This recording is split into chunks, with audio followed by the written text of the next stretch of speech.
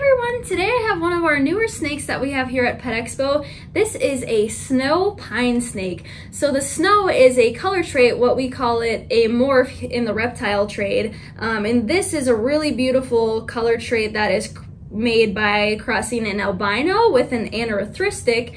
And the anerythristic is more of like a gray tone coloration, and you breed those two together and then you get something like this, which is a snow. And she is mainly all white, but she has these beautiful lavender colors that kind of go down by her tail there, and that is going to get brighter as she ages. She also has these really pretty ruby eyes. We do have her sister available as well. We have Everest and Glacier. Those are the two at the moment, so definitely come check them out.